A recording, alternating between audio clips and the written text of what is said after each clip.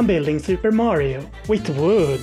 Starting with his legs. Thick legs. He needs them to jump. And now for his body, who also happens to be thick. Very thick. And let's clone his legs.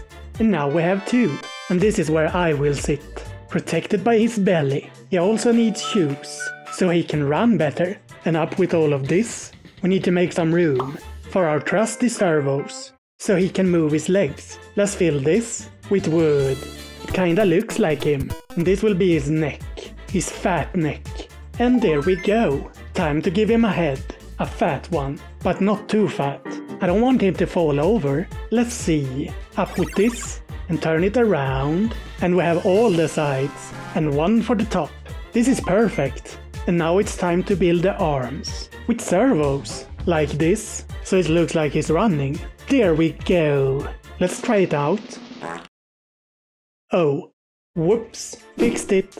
Let's give him a nose and eyes. Oh, well, it looks like Mario, I guess. Let's add some color, something like this. Perfect. And some skin. Oh, this is way better. Time for a haircut. Great. I made him bald. Let's fix that and give him some clothes and pants. Pants are important. And so are shoes. He looks great.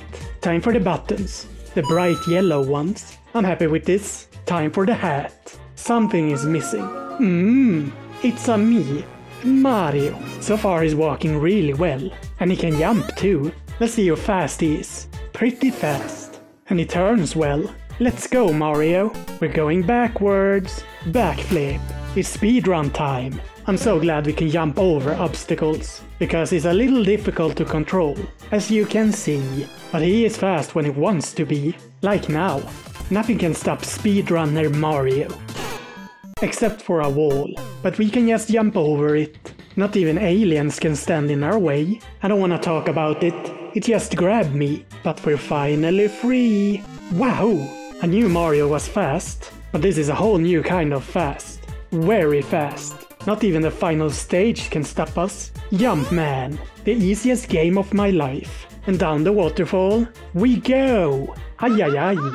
Good job, Mario! We will remember your sacrifice. And the treasure is ours.